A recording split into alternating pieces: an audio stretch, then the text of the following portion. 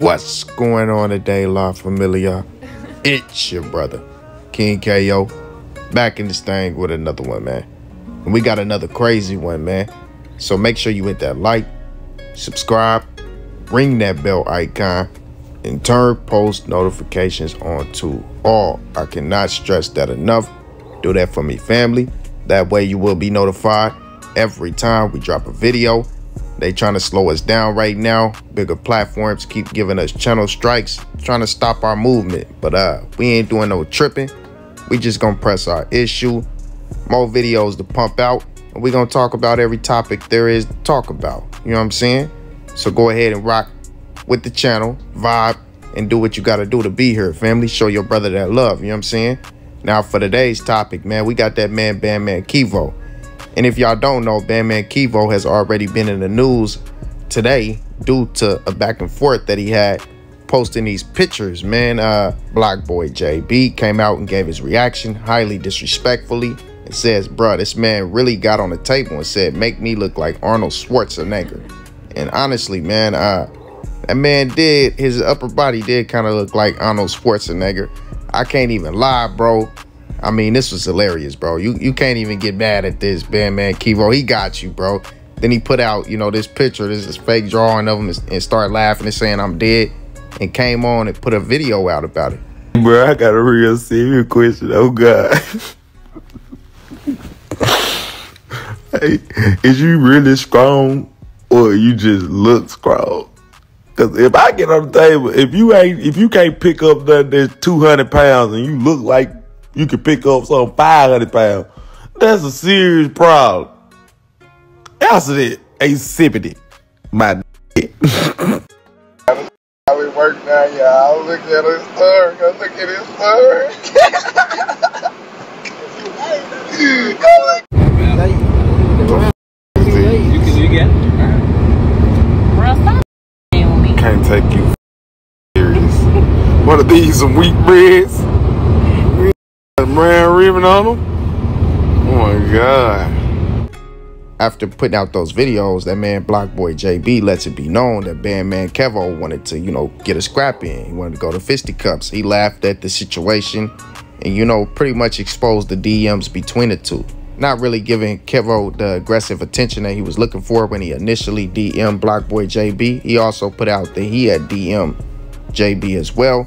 Then puts out this video of him shadow boxing and whatnot, you know, letting it be known that he want a scrap session on anybody who got a problem with how he got to his physique that he's at now, you know what I'm saying?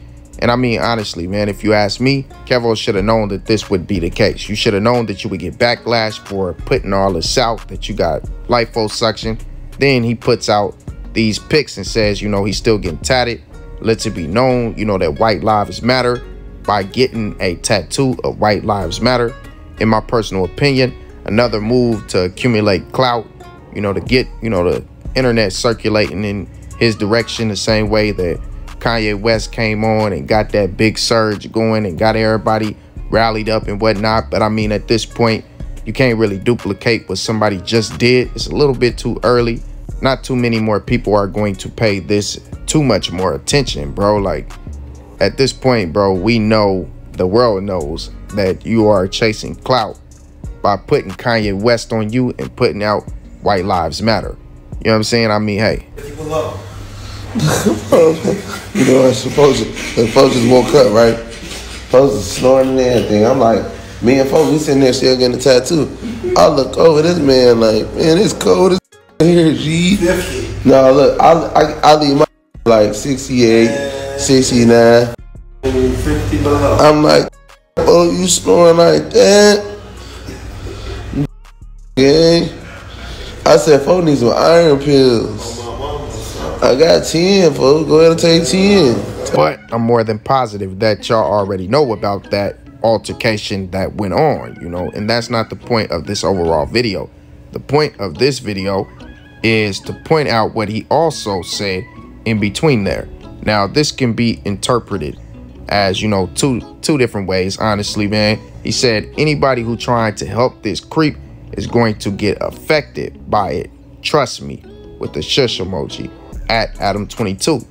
Now, if you go to Adam22's page, Adam22 did not talk about the Blocboy JB post, but Adam22 has had Blocboy JB as a reoccurring guest on his channel. So that's one way to interpret it, that, you know, he's saying, Adam22, if you are taking up for him, you're going to get affected too. You are a part of it as well. Then my smoke is with you as well. And maybe, you know, Adam22 might have DM'd Bandman Kevo and said that, you know, y'all need to kill that. It ain't that serious. We don't know. Or it could be in another direction where he's letting it be known that, you know, Adam22, whoever is rocking with his platform and rocking with his movement, you're going to be affected by, you know, everything that he's putting out. Now, I'm going to say that it's the latter, the second one. Now, let's just say that Kevo was saying that La Familia for the sake of this video. I've been watching, you know, this man Adam22 and Vladtv put out pics about their upcoming interview, you know, which is most likely already done, but, you know, it's going to be released in any day now. We don't know. Maybe so. Maybe a little snippet. Y'all know how Vlad likes to do. Put out the snippets first and then wait a while to put out the whole interview. So we should be seeing that come pretty soon.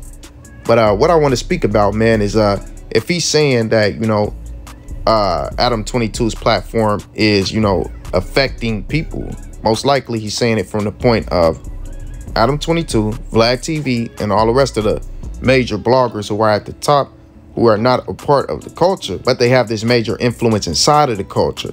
So they can control the narrative. They can control popular opinion. They have the ability to make an artist hot if they want to, or make an artist's career fall off if they want to. Not being initially a part of the culture. Say what you want to. It is what it is, man. At the end of the day, man, hip hop belongs to black folks, so we are called, or African Americans, another term that we are called. But maybe I should say that this culture, hip hop, is supposed to belong to us.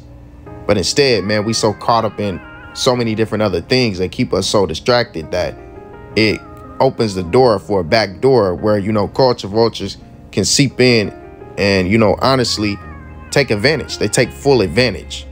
They feast off of us. It's another route where, you know, they are controlling the narrative, and we all gotta, you know, bottom feed and catch the crumbs that fall from out of, you know, these men's mouth. How many times has Vladtv said, I can quit YouTube right now and live off of my earnings for the rest of my life? So one would ask themselves, why do you still do it? Well, it's obviously because, you know, he controls the narrative. You're in bed with a lot of important people who want you to be in that position. They don't want the Say Cheeses of the world to rise to that position. They don't want the real life street stars, real life productions to rise into that position. The Dallas Globals, you know, the King KOs. They don't want, you know, any of, you know, the Real Field TVs, the OTC Lives, the DJ Academics, Look is Jay, Relatable Eyeball, Hassan Campbell. Man, hey, the list goes on and on, bro. They don't want them to be in that top position, man, to where, you know, they can control the narrative. They want us to be in a position where, you know, we don't have the ability to free our people's minds. Because at the end of the day, man, we are people that are bred to teach. We are people that no matter what, man, no matter how much drama is created around us, no matter how toxic the atmosphere is, we still try to find a way to teach and seep in the truth. They know that if we get in a position of influence, then we will start to wake people up. It's our conscience. Our conscience will start to kick in. We'll start to move towards the truth. Try to give people those goose eggs if, you know, we ain't coming all the way full-fledged and out with it. How many celebrities have you seen come out and speak the truth? They'll come out and speak the truth, and then they'll see their cash flow start to drop. Their views start to drop. They'll see everything going down, and this is their livelihood. So now they have to make a decision. Do I want to live this same lifestyle, or do I want to go back to the hood to give these people the truth? You know, they'll start to see their videos getting striked. They'll start to see stuff getting taken down, you know, and they'll choose to stick to silence.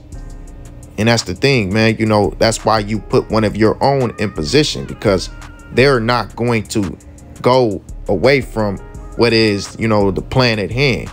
They're going to stick to the plan at hand. What is the task? Okay, I got it. We're going to stick to that.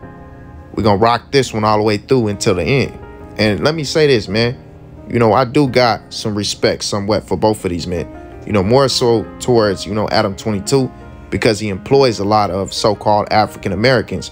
And I got respect for the fact that Vladtv, you know, gives interviews and give attention to a lot of African Americans. But at the very end of the day, what choice do you have when your channel is centered around the culture?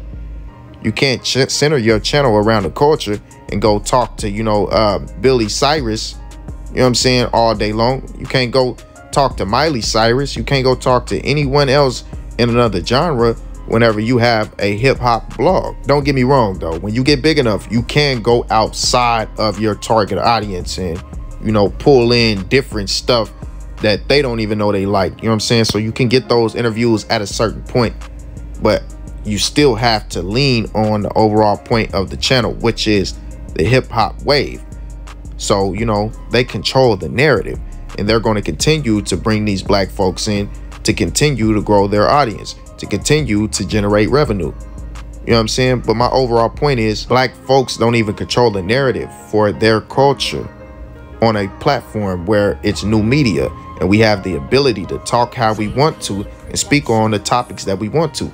We can't even control the narrative on here because it's already consumed by the same people who have been controlling our culture since the beginning of this whole genre. Still the same thing, man. They already got in that position, man, where they letting us know this is what you're going to speak about for your videos to be able to have the ability to compete with any one of the videos that we put out. You know what I'm saying? You have to have shock value on it. Shock value is the only way you can grab the people at this point. You know, if your title isn't about something drama related, 9 times out of 10, the people are not willing to click. You know what I'm saying? Now, you can blame the bloggers as much as you want to. And, you know, me, I, for one, I will take the responsibility for what I put out. You know what I'm saying? But I want y'all to understand from both sides and from what has been created. You feel me? I want y'all to get that this is not by choice. This is not something that's by chance. It is pre-planned. It was supposed to be this way. Put them in position so everyone else who follows has to follow suit. That's just what it is, man. Y'all could believe it or not, man, but you won't understand it till you actually get on here and you see for yourself what things work and what things don't, what grabs attention and what don't. You have to entertain the people by the way that they have already been programmed to be entertained. And if you don't follow suit, man, most likely you're gonna become one of those bloggers, man, who never makes it to see even 1,000 subscribers, man. People want what they want, and that's just what it is. Y'all understand, man. These are the faces of your narrative. These are the people who exploit the culture for personal benefit. I mean, hey, I'm just confused how our culture on YouTube is controlled by 40-year-old white men. How is that possible? Somebody please tell me. And if I'm tripping, tell me as well. I'm your brother. Correct me if y'all see anything wrong, but I just see this from, you know, a different standpoint. Maybe it might be black and white and you see it in color and I'm missing something here. Drop that down in the comment section and let me know. Y'all already know, all praise be to the Most High. Peace and blessings, kings and queens, and I'm out.